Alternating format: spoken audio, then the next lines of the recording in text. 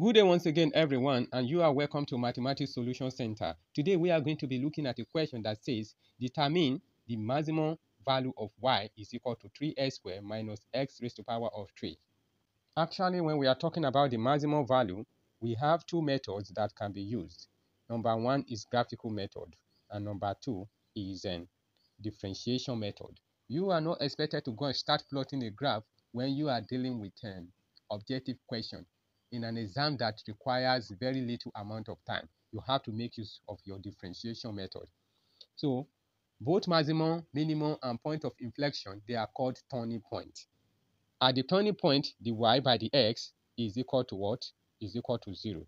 Therefore, we need to differentiate this equation. The y by the x is equal to 2 times 3, we have 6x raised to the power 2 minus 1, then minus 3 times 1, we have 3x raised to the power 3 minus 1, 2.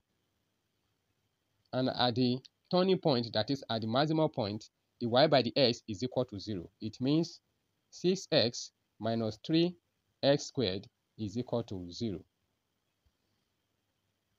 Okay, what is common between these two terms? 3x is common. Let's write 3x into bracket 2 minus x is equal to 0. This simply means that x is equal to 0 or 2 minus x is equal to 0. And that will give us x to be equal to 2. Then our expression for y is given as y is equal to 3x squared minus x raised to the power of 3. When x is equal to 0, y will also be equal to 0. And then when x is equal to 2, y will be equal to 3 into bracket 2 raised to the power of 2 minus 2 raised to the power of 3. Therefore, we have, this is the same thing as 12 minus 8. 12 minus 8, we have 4.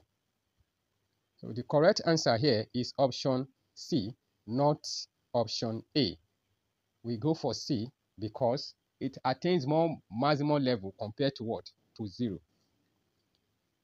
Thanks for watching. We have come to the end of this tutorial. In case you have not subscribed, kindly click the subscription button now. Like this video. At the same time, don't forget to put on the notification button.